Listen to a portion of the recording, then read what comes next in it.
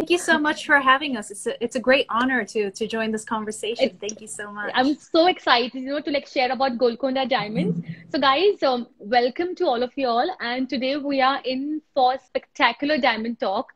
With us is Ulrika, who is a GIA Diamond Research Senior Manager. And she's going to be talking to us all about Golconda Diamonds. Let's begin by knowing about the history of diamond minings in India. Okay, so something that a lot of people don't realize is that the first diamonds ever found actually came from India. So they were discovered around the 4th century before Christ. So about 300 years before Christ was born. And the first references of them can be found in Sanskrit texts, where they were already valued as these beautiful, powerful talismans at the time. Originally, they were traded within the Indian world, the Persian world, the Islamic world. And then eventually, in about the 13th century, famous travelers from Europe started arriving as well, such as Marco Polo. We had Jean-Baptiste Tavernier and Jacques de Court in the 17th century. And they started bringing these Indian diamonds to the European courts as well. And that's really how they started becoming extremely famous worldwide at the time. And one of the interesting things about these diamonds is that they're alluvial diamonds, meaning that they are found in sort of river basins, ancient river basins, rather than at the original source where they came up from the deep earth. So they're much more difficult to find. And they were able to find them in riverbeds, and this led to a lot of sort of ancient myths about where they came from. All right, that's very interesting to know. So tell us, what are Golconda diamonds, since we're talking about Golconda diamonds. So let's hear, what are these diamonds?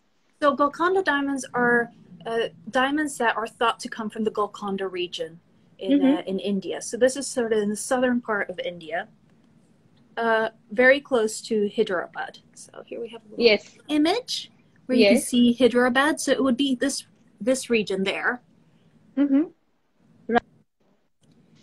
And you can see famous mines at the time was the Kollur mine. So that's sort of the source of a lot of the very, very famous stones that are seen and sort of associated with Golconda.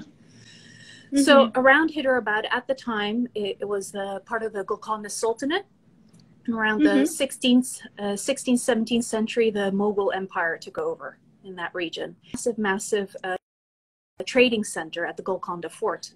So what makes these Golconda diamonds so unique, and why are they so popular? So they're very popular because they're characterized generally by this, they're very large. The historic ones are very large. They have this limpid transparency to them. They're associated with being very high purity. And since with modern analysis techniques, we've actually found that they're associated with a very, very rare diamond type known as type 2, which accounts for less than 2% of gem diamond production. So extremely high purity stones.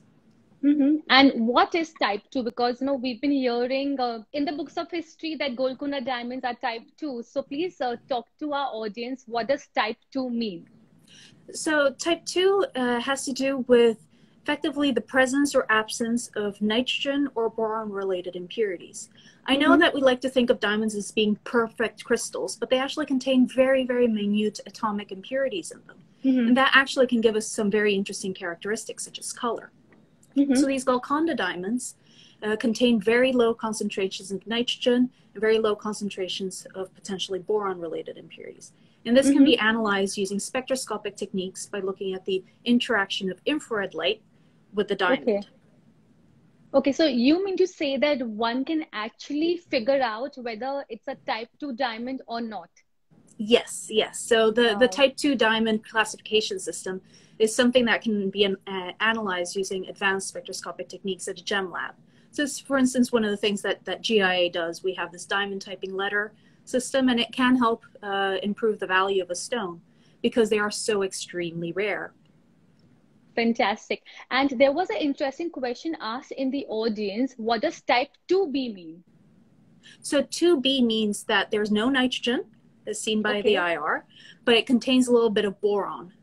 And this is actually potentially a very exciting thing, because if you have enough of that boron, you get blue color. So for instance, the Hope diamond, which is Right. obviously extremely famous and very, very valuable, is blue because of the presence of this boron.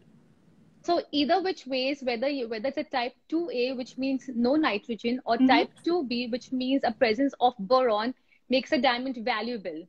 Exactly, exactly. Very, Wow. very rare. They account for, less than 2% together, and the boron containing ones are even more rare. So Wow. they're very special.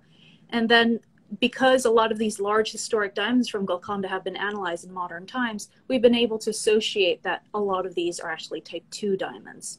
Mm-hmm. However, it's important to note that if you have a type 2 diamond, it doesn't necessarily mean it comes from Golconda. So type 2 Okay. diamonds, although rare, they can be found in other locations around the world as well. So in modern times, we have found them at the Letseng mine in Lesotho. We have found them at the Cullinan mine in South Africa, and some other mines in Botswana as well. So type 2 isn't necessarily synonymous with Golconda diamonds, but most Golconda diamonds that exist nowadays are going to be Wow. type 2.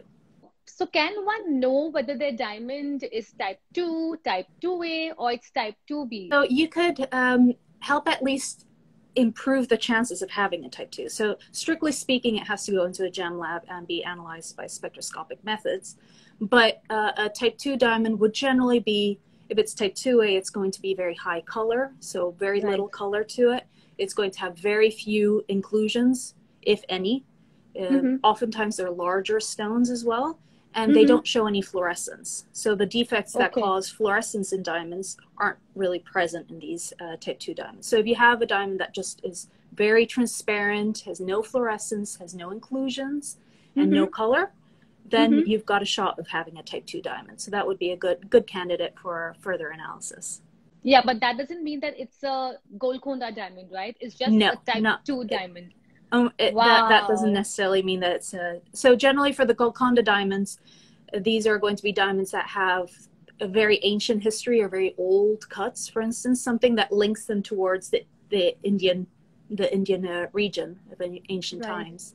Mm-hmm. So now, before we take more questions from the audience, let's have a look at some of the famous Golconda diamonds, and maybe we can go through and understand the cut of these Golconda diamonds as you show some examples to us. Of course.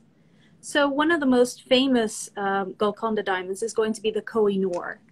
So here we Mm-hmm. have an image of Queen Victoria of Right. England wearing the Koh-i-Noor as a brooch.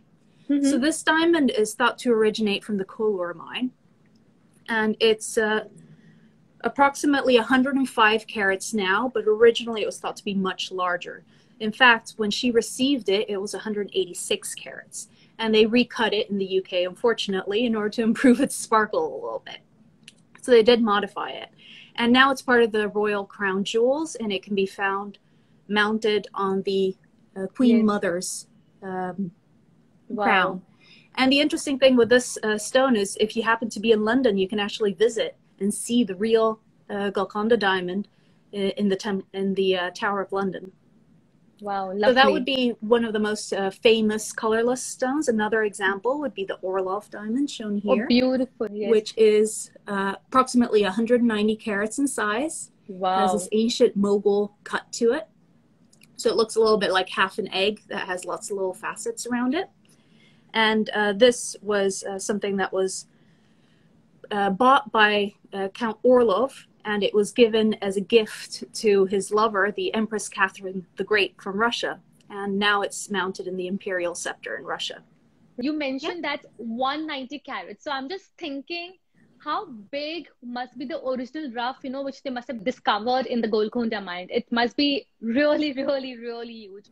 Exactly. Crazy, crazy. Exactly. I mean, Wow. oftentimes you get a huge loss because it is an ancient cut from Mm-hmm. from a sort of a traditional Indian cut. Usually, they'd be trying to retain as much weight as Right. possible, but it could Mm-hmm. have been, hundreds of carats larger. Now, would you like to talk to us about the cutting style of these Golconda diamonds? Since the modern round brilliant cut only came about in about 1920, so 20. all these Golconda diamonds, the most famous ones and the most requested ones, shall we say, are Right. going to be the ones that have these original ancient cuts. Originally Wow. in India, it was thought that cutting the diamond was actually a source of evil. So they wanted the diamond to be uncut, fully uncut. But eventually, people started focusing on doing a little bit of cleaving and a little bit of cutting within India. The four most common cuts at the time would have been a portrait cut, which is effectively two tables with a few girdles going around it. You sometimes see those being used as windows on top of portraits. And there was the table cut, where they literally just chop off the point of the octahedral crystal. There was a Mughal cut, which has lots of little brilliant facets, such as the Orlov stone. Right. And then eventually you also had a few irregular cuts. So that's sort of how they were being traded at the time.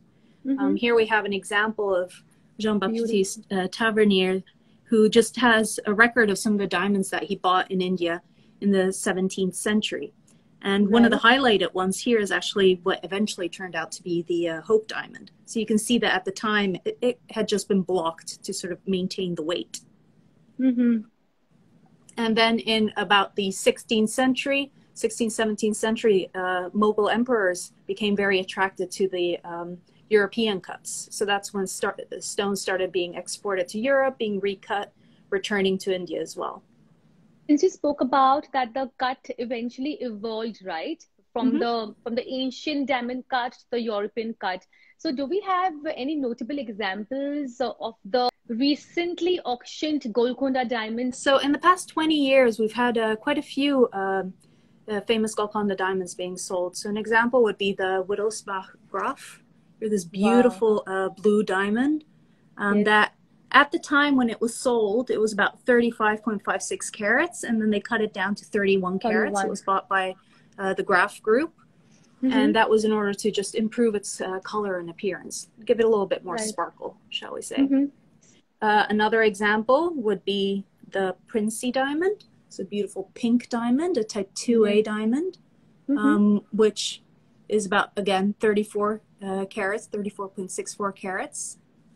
And that one is actually currently part of a dispute about ownership. So it's got a very interesting current history, shall we say. And then another example would be the Archduke Joseph diamond. Yes.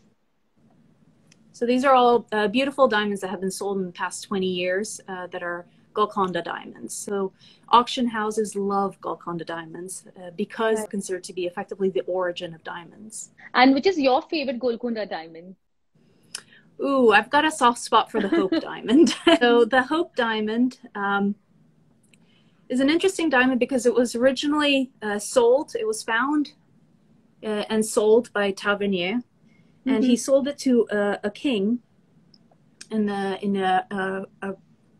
a French king, King Louis the 14th in 1668, who then renamed it the French blue, as shown here. Originally, the stone was 115 carats, and he cut it down to a 69 carat stone and mounted it in this beautiful Order of the Fleece setting here. So that was a sort of order that was very famous at the time. During the French Revolution, it was stolen, it disappeared, and then eventually showed up in London in 1812. Where it got sold between different famous families and famous jewelry groups, and eventually made its way to Harry Winston in the US. And he actually donated it to the Smithsonian in 1958. So the Hope Diamond in its current setting looks like this. One of the very neat things is that when it was shipped from New York by Harry Winston to the Smithsonian in Washington, D.C., it was shipped using just regular mail. So you have here the envelope that was originally sent in. So it's got a very exciting history. Valuable diamond was just shipped using a regular mail, is it? Exactly. Wonderful. Guys, do you have any more questions for Golconda Diamonds? And in the meanwhile, talk to us more about these diamonds and your experience, since you are a senior diamond researcher at the GIA, something that has always fascinated you about these Golconda diamonds.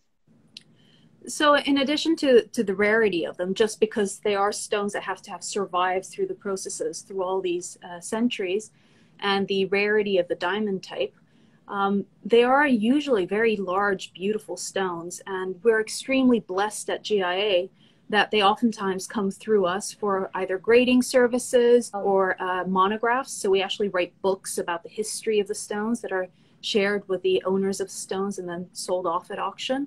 So we've been extremely lucky to see these stones. these type 2 diamonds in particular are oftentimes associated with extreme depths as well. So most diamonds are formed at about 150, 200 kilometers beneath the earth. But a lot of type 2A diamonds have actually been associated with depths all the way down to about 800 kilometers. So super deep diamonds. Again, a very, very rare subset that makes them even more unique than most diamonds that we can find in the trade. So Mukesh is asking that is Darya-e-Noor diamond also from Golconda? Yes, Mukesh, that diamond is also from... Yes, it is. Yes, the Darya-e-Noor. Yes. There are several famous Golconda diamonds. Another famous one that would match your outfit is the Dresden Green. Oh, that's gorgeous. So the Dresden Green is a beautiful stone that they have at the Dresden Castle, and it's the cleanest green diamond in the world. So you can see it here. So it's a 41 carat diamond that, again, has gone through royalty in the Habsburg courts, etc., in the German and Bavarian courts and Habsburg courts. So does GIA also issue a Golconda certificate? We do not. So we issue diamond type reports because we're able to diamond type it using scientific methods. We do say in the report that famous diamonds from Golconda are associated with this region, and other famous diamonds such as the Cullinan diamond are type 2A. Whenever we do link a stone to Golconda, it will usually be in a monograph form, and that's because we have received evidence, or due to the cutting style or historic nature of the stone, we're able to track it down to ancient India. Pretty much the stone has to be associated with times before the Brazilian exploration and discovery of diamonds. In 1726. So anything that's older than 1726 is known to be from the Golconda region, or at least India.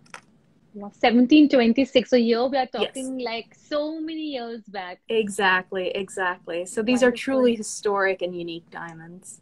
Are type 2A flawless diamonds from any other mine similar to Golconda diamonds? They do occasionally get found in other mines, yes. So there are type 2 diamonds coming from other mines, but as I said before, they're extremely rare. They account for less than, for the pink in particular, we're talking about less than a fraction of a percent of everything is found. So is there any book of recommendation where our audience can learn more about Golconda diamond? Yes, so GIA actually has put together an extensive reading list. So on our website, you can actually just sort of Google GIA Diamonds in Ancient India, and you'll find this website that has an extensive reading list. It includes books and articles, and a lot of them are sort of open access because there are historic books as well. Famous Golconda diamonds apart from Kohinoor. Dresden Green, the Orlov diamond. So the Dresden Green that is held in Germany now, the largest green diamond that we see. We have the Orlov. All of these diamonds oftentimes get linked to curses just because of the fact that they're changing hands so many times. A lot of them have had a tumultuous background where they've gone from empire, from Mughal emperors, eventually get taken over or sold to royal families in Europe.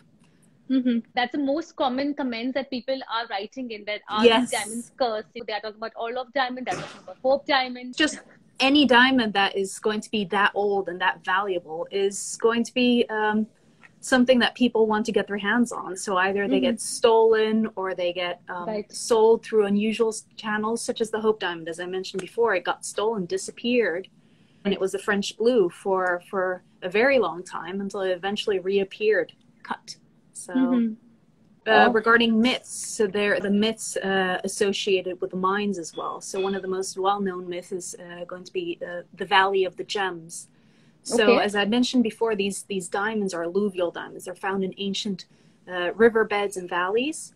And one of the myths from associated with this is that you would have these poisonous serpents at the bottom that were guarding these stones. And in order to actually access them, people would throw chunks of meat or carcasses, so sheep carcasses, that would get stuck with the diamonds.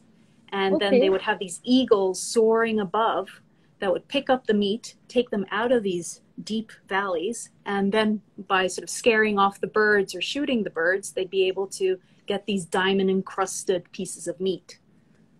So there are very, very many ancient myths that are that are associated with these diamonds in India. Lovely. Was Golconda a trade center? Yes, it was. So the ancient fort of Golconda, which is about 11 kilometers west of modern day Hyderabad, was a major trading center for diamonds. The region itself had approximately 20 different diamond mines, Yes. but the center actually did trading and cutting of diamonds that were coming from all over Wow. India at the time. Wow. Amazing. I'm just thinking about the fact that this we're talking about like 17th or the 18th century, when there was no technology, there was no machines, there was no electricity, and Hmm. all these famous diamonds were absolutely hand cut without any computerization, without nothing. It was just purely like the artisan's vision, which they had in their mind as to how should they cut a diamond. It's wonderful. Yes. In fact, India, in Indian sort of manufacturers at the time were famous for being the best at cleaving diamonds. So Yes. effectively, they would hit the stone at just the right angle and sort of cut off, Yes. effectively cleave off chunks of the stone in order to reveal the interior beauty of the stone and potentially remove any type of small imperfections that they'd have on the outside. Mm-hmm. Yes. And now, as we all know, that 99% diamonds that we have around the world, they all are cut and polished in India. That's particularly in Yes. Surat. Yes. Yes, and yeah, it's become the biggest cut and polishing center in the world now. So Mm-hmm. it's a global power for that. Yes. And do Golconda diamonds come in sizes below 5 carats? Yes, they do. It all has to do whether it's an old cut and has some form of historic significance that meant has been tracked from before the 1700s. But the most famous ones are the ones which are big Golconda legendary diamonds. Exactly. It's just easier to track the larger diamonds. That's It's the main thing. That's so well said. Thing at GIA that you would like to talk about as to how do GIA grade these Golconda diamonds? So these Golconda diamonds would go through similar grading services that we use for all the other diamonds coming in. So every diamond that comes through GIA is going to be analyzed using spectroscopic methods. Right. So we, for instance, do the diamond typing, we do the characterization according to the 4Cs. For the more interesting stones, or if the client requests it and there's some sort of historic significance, we create these monographs. So it's this beautiful hardbound book that has information about the research and spectroscopy, the history Wow. of the stone, the cutting of the stone. So quite often we track stones as they're being cut. Separate to the Golconda, we've also started doing diamond origin services. So we do work Okay. with mining companies where Perfect. we're able to sort of track a stone from the mine. It Mm-hmm. comes into GIA, it gets cut, it returns. We are able to then match the original rough to the faceted stone, and because of that, associate it to a specific mine. And again, the locality of a stone really enhances the story. It can be used to enhance the story of a diamond. As an example, the Golconda diamonds. Are there any portrait cut Golconda diamonds? Yes, there are. I'm afraid I don't have any examples to show you, but there are certainly some examples of portrait cuts that have survived through the years. Oftentimes, they're used as I mentioned before, as sort of windows to sort of view small portraits. Mm-hmm. Favorite cut, because since Golconda diamonds are generally ancient cut and ancient portrait cut, so which is your famous diamond cut when it comes to Golconda? For Golconda diamonds, I think a lot of these are effectively some form of an old version of a cushion cut, and I think it really shows the transparency, and it adds a little bit of sparkle to the stone. The mogul cuts as well, because they are very unusual. You don't see those very often. The mogul Yes. cuts are something Yes. that I'd personally obviously link Oh, to yes. the Golconda diamonds. There has been quite a few questions asking about the courses at GIA, and we have quite a few people who are interested in learning at GIA. So Mm-hmm. would you like to highlight about how can they reach out to the institution? So if you just go to gia.edu, you'll be able to sort of find your location. There are lots of courses. We do it globally. We do it, obviously, right now we're doing a lot of remote training, but we do also in-house training now as well. So we have several different courses. You can do a full graduate gemologist course, or you can do effectively just different sections as well, depending on Mm-hmm. your interest, whether it's diamonds or colored stones or pearls. So we have lots of different types of Wow. degrees, and we offer those globally. So it's very easy Right. access. We do a lot of remote learning as well. I think with that, it's a wrap. And guys, in case if we haven't answered your question, please feel free to either message me or to message at the GI Gram, and we'll be more than happy to answer all your questions about the Golconda Diamonds. Thank you very much, Renu. And thank All you, right. everyone in the audience, for joining us today. Yes, and thank you so much, and all the best. Thank you.